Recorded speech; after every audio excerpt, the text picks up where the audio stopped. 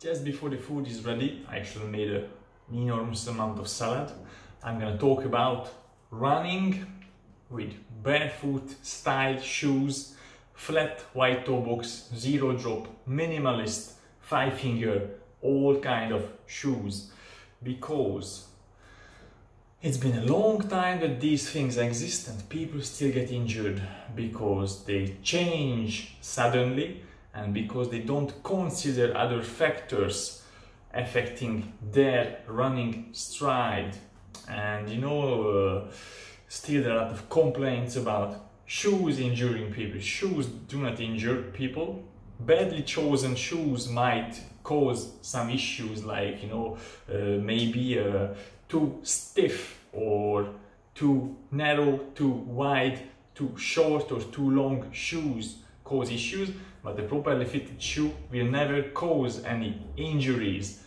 Running form, lifestyle and periodization actually what causes injuries most likely in case of running. So lifestyle, not eating, sleeping, hydrating properly and stressing out and being seated all day long.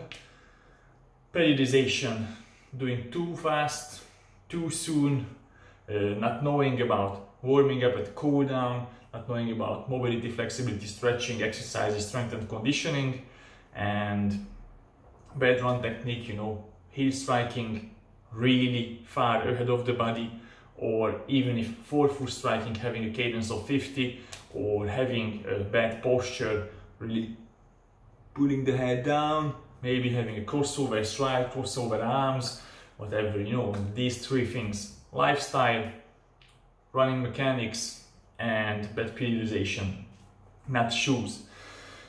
Back to our subject, barefoot running. Why is it? Why would we do it? I mean, I talk about natural running stride, natural running style. We like to run like this because it prevents us, it prevents injuries, it facilitates easy forward movement, it facilitates higher mileage, it makes our activity more enjoyable, and we can do more and we will want more and we will enjoy running more, because landing on the ball of the foot, having a high cadence, leaning from the ankle, breathing by the nose, having low heart rate, just chilling, enjoying running is a fantastic way to pass your time, get together with your thoughts and just enjoy, just chill. I don't have to be worrying about injuries, about pain, about anything, just roll, roll, roll. And to actually be able to run the most efficiently on this way, we can choose actually running shoes that are extremely comfortable and what actually facilitates these kind of movements. So, as I said, forefoot running style, stabilizing with the big toe and rolling over to the other toes, and then slightly touching with the heel and snapping back by using the free elastic energy of the Achilles tendon. The shoe is the flattest and the widest. The more you can stabilize with actually all of your toes, and the more easily you can activate the free elastic energy what will actually propel you forward. This is why we are looking for these shoes. The second, why do we look for shoes with no cushioning? Sometimes it's a fantastic way to just go out and jog around with an extremely high cadence and just release the body, just relax all of your muscles and have a just chill out, easy, sensational running, because all those small nerves at the bottom of your feet get stimulated. So what do we talk about here? For instance, why wouldn't you run actually barefoot? Because there are so many things on the road that you don't want to actually encounter with your bare feet. That it includes all kinds of things like bacteria, maybe viruses, I don't know, sharp elements, objects, dog shit. I don't know, it's like you don't want to necessarily think that much about everything what is ahead of you and looking downwards. You want to be maybe looking more forward and just focusing on the motion itself, not necessarily your close surroundings, but your big surrounding. This is why in this case there is this Vibram 5-finger. It's I think it's a road running model. It's called V-Road or V-Run, something like this. Got it for 30 bucks on eBay, size 46, and fantastic shoe. It has around, I would say, 4 mm of cushioning, and this is more likely not cushioning but actually the outsole, and it lets you run as you should be running. I don't like to do serious workouts in these because you know, running on the road, it's not healthy because it's an unnatural surface. So we need a kind of neutralizing thing like cushioning in case of faster running to absorb the shock coming back from the road. If I was running on a soft, non-grippy surface, like let's say kind of hard, sandy, non-rocky terrain, no issues, barefoot running will go a long way with it. And I can run, I can do speed workout and all kind of stuff. But you know, like even the running track, because of that rubbery surface, each time you make a stride, it pulls your toes away, your skin. Actually, it has a slight pull on your skin. It's not a good feeling. It's not. I prefer walking, let's say, on the trails and dirt. So there are other options. For instance, this one, 17 mm cushioning, white toe box, zero drop, extremely breathable, extremely flexible as well, no heel counter, wraps your feet around and just run it. Easy, 210 grams. It's not the lightest in the market, but it's quite a good shoe. It's a zero drop shoe as well, Ultra Escalante Racer. So for trails, there are a lot of Ultra models as well. But if we go up on the minimalist scale, for instance, for trail running, there is the La Sportiva Helios SR, what is a, we can say, quite protective, extremely flexible and light trail running shoe with just a little bit of protection in case of a thicker plastic layer, but still, you know, it's nothing. It's nothing. It has 2 mm heel to offset, so quite flat. However, there is one thing here, pointy toe box. It's white in case of the midfoot, but the toe box tapers off, and it's not necessarily always the problem, but the inner part of this shoe is curving in, so you definitely cannot stabilize as well with your big toe. 2 mm drop, quite light, 200 and something grams. We can go lighter. 4 mm drop, not much cushioning, road running shoe, Type 8 from Saucony. Very pointy toe box, a bit less of a curvature on the inside. However, you know, it's a very soft and stretchy mesh material, so it can accommodate quite large feet as well. I run 99.9% of all times in Ultra shoes. I have some Vivo Barefoot shoes and Topo shoes, and sometimes when I race I still like to choose these shoes because of the precision and the fast feeling of a shoe. Somehow these white toe box shoes, including, you know, Merrell shoes as well, might not have the proficiency in case of cushioning, so that rebound and that flexibility and that moving together with your feet is kind of lacking in some of the barefoot running shoes. So this is why the Type A, for instance, is always in my rotation. So while I can run basically in any type of shoe, and I choose most likely to do it in Ultra, I still have some shoes with 2 or 4 mm drop in the rotation. So again, we discussed the why. Because the type of running we would like to perceive, we would like to practice, like forefoot, leaning forward, propelling, using the Achilles tendon as an elastic free energy return device. It's better facilitated by using a shoe what lets us stabilize our feet by opening up the toes and really touching all the way, stretching all the way down the Achilles tendon and bounding forward. So the lower the drop, the better it goes. The thing is that most people get injured because first they transition too fast. So they come from 12, 14, 15 millimeter of offset and they come down to 4. Not gonna happen. So they have to include some transitioning time. 4 millimeters is quite achievable to every single person on the planet. They might need 3 months to 1 year, going down to 10, 8, 6 and 4. Maybe they can play with the cushioning as well. So going down from, let's say, 20, 35 shoe, slowly to an 18, 26 and then to a 17, 24 and slowly just going down in case of cushioning, especially for runners who like to include some speed and do 10k, 5k races, because you know this will actually make them run faster.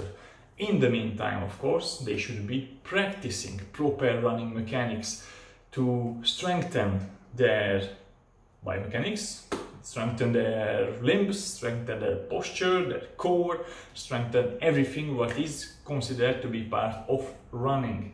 And of course always warming up, cool down and exercises for flexibility and mobility should be included all the time as well, every single day. So we talked about transitioning towards a 4 millimeter drop shoe, quite possible for everybody. Getting into zero drop running becomes a little bit different than this, because zero drop means that you will stretch out your Achilles tendon to its natural length. And this length does not really exist anymore in most of the humans. That means that because you spend 12 to 14 to 18 hours every single day of your life in the last 40 years, in the last 20 years, in the last 30 years, so we talk about decades of calcifying and shortening your posterior chain, unless you transition all of your lifestyle shoes and all of your habits actually to a zero drop platform, you will never properly adapt to zero drop running shoes, ever.